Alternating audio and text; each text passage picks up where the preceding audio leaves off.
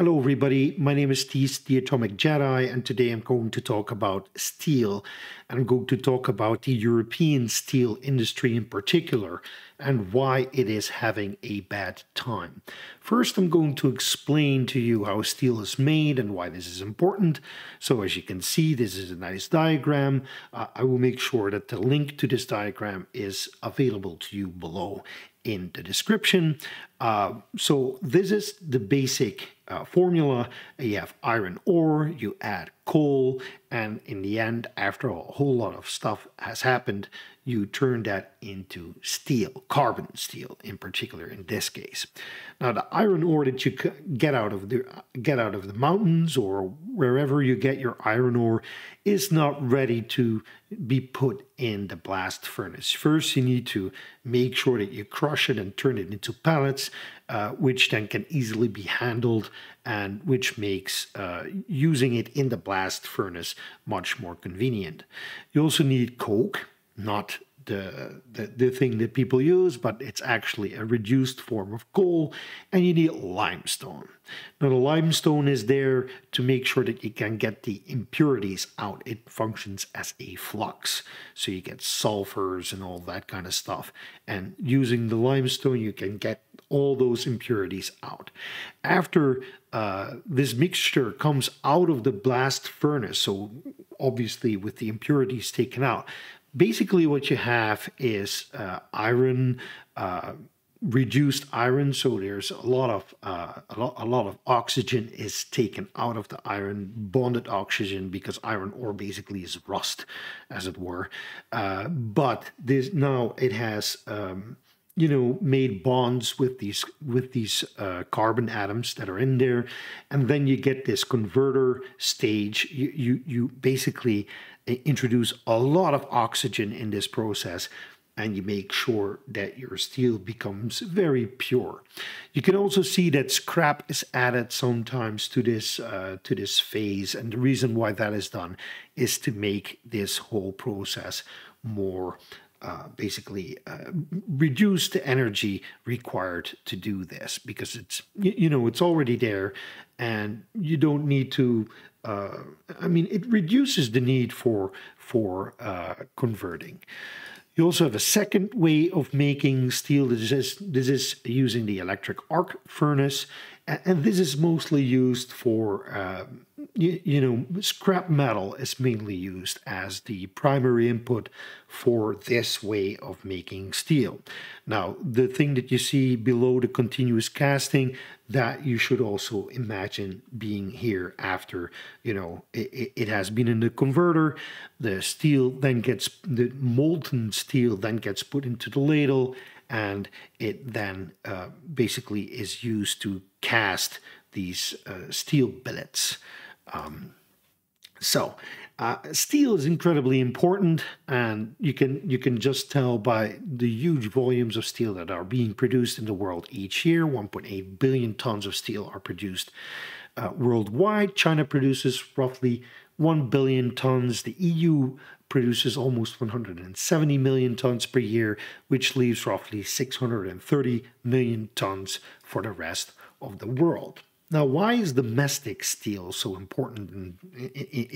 With domestic, I mean steel that is produced within the EU. If we don't want to sell everything to China or India in this case, because India is also a giant in the steel making business, just merely by the fact that the vast majority of all the steel production facilities in Europe are owned by people from India. So that's a thing we need to keep in mind. But it's vital for Europe's economic security and independence, because there's so much that happens with steel in Europe that we build bridges, we have a car industry, we have offshore industry, shipping, you name it. All of that is dependent on steel, and it is always better to have your own domestic supply of steel rather than having to import it. But also, if you look at all our good intentions, for instance, all those windmills that we would like to build in the EU, suppose that we did not have the steel production, the domestic steel production that we have today, then I'm pretty confident that not a single windmill will ever be built in the EU if we didn't have domestic steel production. So what is the problem? Why is steel having such a problem, right? Well, first, let's have a look at what is actually happening. So, for instance, Tata Steel in the Netherlands, and let me take the map just to show you what these things look like. So, this is the Netherlands. We have a huge steel plant over here in IJmuiden, which is owned by Tata Steel, right? So what you see, this used to be called hoogovens, and hoogovens basically is because the blast furnaces are basically high up in the air, not floating in the air, obviously, but those are relatively high up in the air, and that's why we call them hoogovens. So over here, all of this real estate here, and just let me zoom out for a little bit. I mean, most of you have been to Amsterdam, right? Or a lot of people have been to Amsterdam. So if you go to Amsterdam, this is basically the part that most people visit. They don't get outside of this part here, right? Because you see these green rows; those are those are the places where there are trees, obviously. Then you get these rows over here; those are the canals, and usually most tourists stay inside of the canals. So just zooming out, the steel plant in IJmuiden is bigger. It's bigger than the inner city of Amsterdam. It's enormous. So when we go down all the way here, what you see is this is a very big operation. You see the white over here, the limestone. You see the rust brown over here. That is iron ore. There's also the coal, the coke that is being stored on site, and then you get these hoogovens. Let me see. I believe that they are over here. Yeah, over here. Here are the hoogovens, and that's the place where the iron ore basically gets converted into carbon steel. And in some cases, they also add some alloy materials to it in order to make it even stronger steel, like molybdenum or manganese.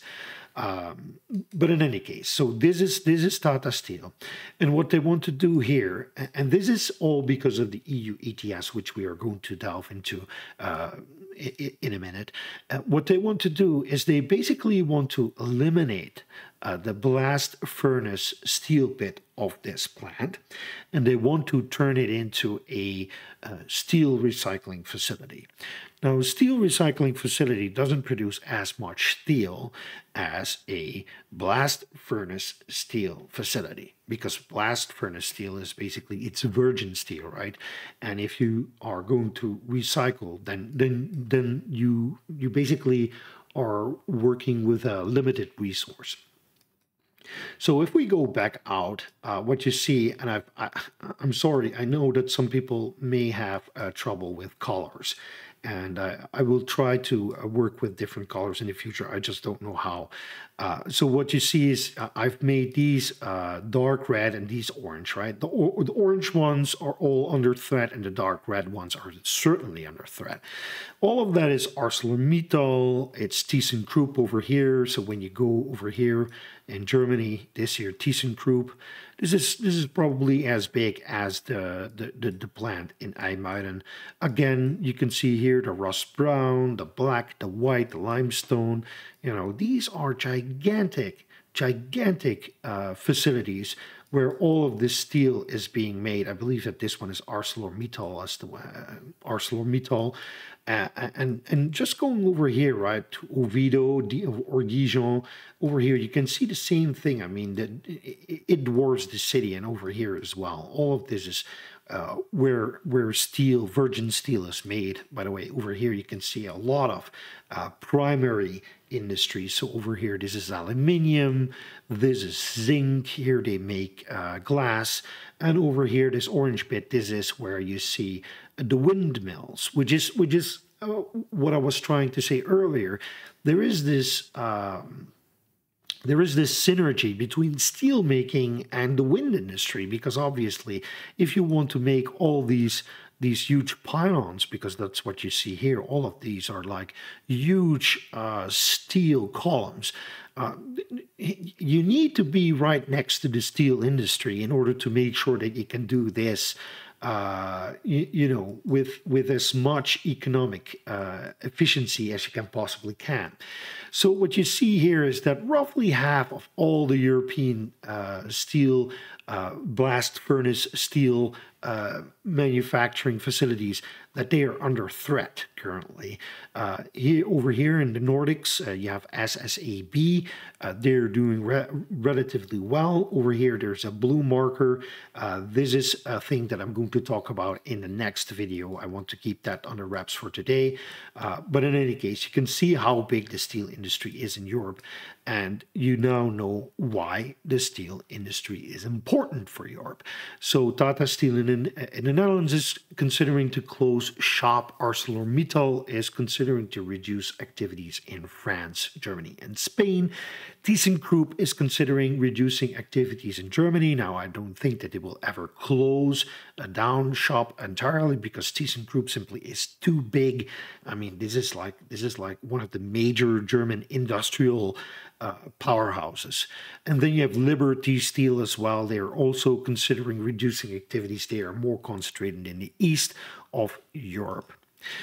So what is causing this pain that these steel manufacturers are feeling? So high energy costs. That is the first driver of all this. I keep coming back to nuclear. The closure of 8 gigawatts of nuclear power plants ever since 2020 or 2019. The closure of at least 2 gigawatts of French nuclear power plants, the closure of 2 gigawatts of Belgian nuclear power plants. These were Fessenheim. This one here is Tihange and Doel. We have an incredibly expensive transition to renewables, particularly wind and solar. And we had a gas crisis, which came on the back of the COVID crisis. The war in Ukraine exacerbated things. Our independence on Russian gas was growing. We had, I believe it was four pipelines coming out of Russia, trying to feed gas to Western Europe. And obviously, we also have a growing worldwide demand for natural gas. So this all put all together, these expensive renewables, these nuclear closures, this gas crisis, all of this put steel making under threat, because nobody wants to continue to create steel at that price when you can get it at half price in China. It's simply not tenable. And the final nail in the coffin for European steel manufacturing, it's not dead yet. Obviously, they are still operational, but they're all talking to the government. They all need money. They all need easement of the EU ETS, is the EU emissions trading system. So what is the EU emissions trading system? It's basically a cap and trade program aimed at reducing gas emissions. You can obviously read it yourself. Basically, what it does is it says, okay, each country has an X amount of carbon emissions that they may emit. They can basically give the rights to certain industries to emit an X amount of carbon dioxide into the atmosphere. And when it's gone, then you basically you can buy it somewhere else from somebody who has rights over. And if you don't have any any allowance left, then you get to pay a fine. So companies, because it is a trading system, which means that you can actually say, okay, listen, I don't know, Tata Steel in Muiden, would you sell me some of your CO2 allowance? And this is ThyssenKrupp, for instance. And then basically the allowance for CO2 emissions exchanges hands. Then ThyssenKrupp can emit some more, and Tata Steel and American emit some less. And that's how it is supposed to even each other out. And the whole point about this EU ETS is that it is it starts over here. Right now, let's say it's 2024. We still have this much emissions left, and the further we go down towards 2050, the less amount of CO2 can be emitted. So the less of allowances are in the system overall in order to make sure that these companies can stay emitting CO2. Now, at this moment, I believe that it is 100 euros per excess ton of CO2 that is being emitted. And these companies, they emit megatons, sometimes even gigatons of CO2 each year. And the trouble is, as I said, the news tightens, right? I mean, all of these industries, they should be able to reduce their carbon emissions by innovation, by making sure that you start doing things differently. But this simple inertia of having a big plant, and you saw how big the plant was in the beginning of the video. If it's a plant that's like twice the size of the inner city of Amsterdam, the inertia of that thing alone prohibits you from simply saying, okay, we are going to demolish this piece of this plant, we're going to install something else, and then we continue work as if nothing has ever happened. I mean, that's just not how things work, especially with these huge plants where each part of the plant depends on the other part of the plant being operational, because simply taking out the blast furnaces would mean that 2/3 of the other activities that go on the same site have to be ceased because there's no more input for them to work, to do stuff with. So this is an incredibly hard problem to tackle, incredibly hard.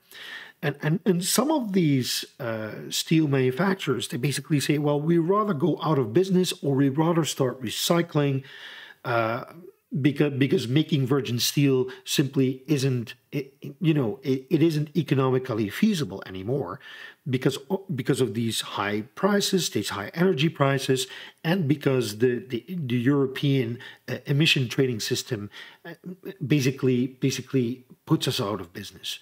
Because we have to emit CO2. It's almost impossible to make steel without CO2 emissions.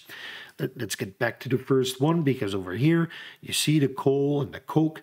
What happens is, this is pretty simple, is that some of the coke simply gets burned and turns into CO2. It happens in the blast furnace and it happens in the converter. In the converter, you add pure oxygen, so you basically are burning off all this carbon that doesn't really form a tight bond with the iron. That simply gets burned off. So let me see, where were we? Okay, so the news tightens. So the reason, the trouble is we need domestic steel production. I mean, currently, when we look at the world geopolitically, what you see is, personally, I become nervous when I see what is happening these days with the war that is in Ukraine, with the BRICS meeting.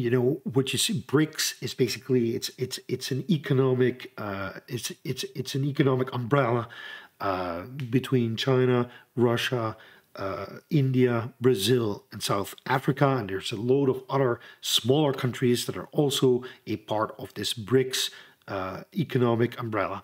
And these people are thinking, they think differently. They want to do away with the American hegemony.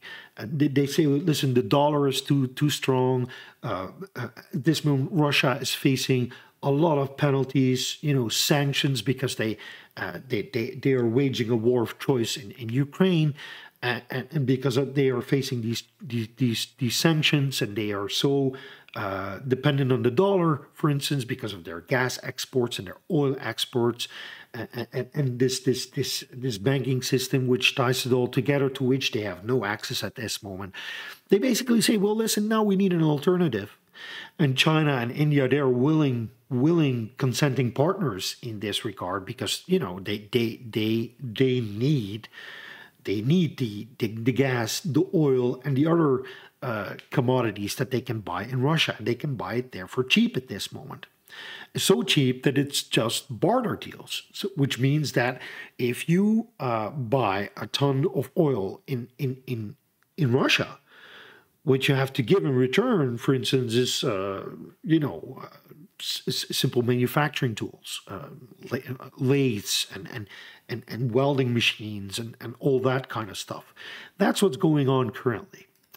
So I seriously believe that we have to save EU steel fabrication, and I'm going to tell you how I think that this should be done, how this can be done in the next video. Now, you've made it to the end of the video, and in the end of these videos, I want to thank my Patreon supporters, because those people help me pay the bills. If you want to support this channel, please go to Patreon and become a member for tier 1, tier 2, you name it. However much you can lose or stand to lose, and make sure I do a per video donation. So that's how I basically set it up. In any case, if you want to support the channel in other ways, you can become a subscriber, and you can also leave a comment down below. In any case, thank you all for watching, and may the strong force be with you. Bye-bye.